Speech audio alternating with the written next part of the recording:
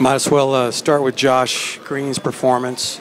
He sure looked like he was a lot more aggressive tonight. Was that something you guys have been trying to emphasize with him? Yeah, I think Josh had a good day yesterday in the workout. When you're out for some time, it just takes a little time to get a rhythm. And he was great, for us off the bench. Our bench was really good tonight. Great team win. It's hard to win in this building.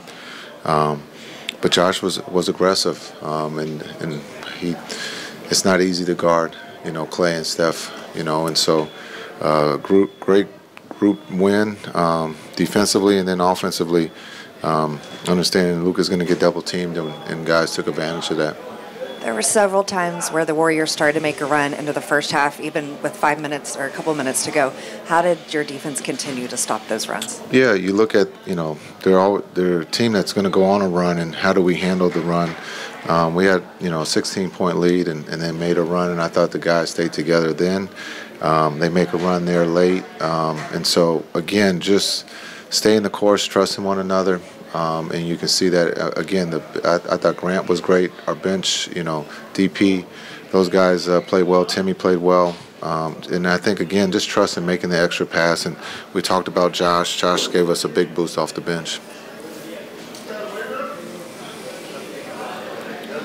How did you feel about the ball movement overall? It seemed like you guys were kicking it around pretty good. Yeah, we talked about it this morning. I thought in Minnesota we kind of came across something that we want to try to get better at, and that's body movement and ball movement, not just relying on Luka and Kai to bail us out. That's a luxury to have, being able to have Luka play pick and roll and be able to get double teamed. But I thought being able to screen for each other, to be physical on the offensive end, setting screens and being unselfish was a carryover from that Minnesota game.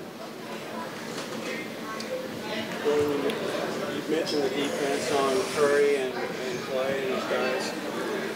That was a different team. You guys do a little different on that? No, just trying to stay as close as possible. Steph is going to get his threes. You try to make it tough. Clay too. Understanding, we felt we had to get better at talking about it at halftime. Rebounding the ball. Giving them second opportunities is one way for them to stay in the game or get back in the game. And so we talked about that at halftime, as eliminating the offensive boards for them. But again, it's hard. You're not going to stop Steph from shooting threes. He's going to get them off. You just got to try to make it as hard as possible. Thanks.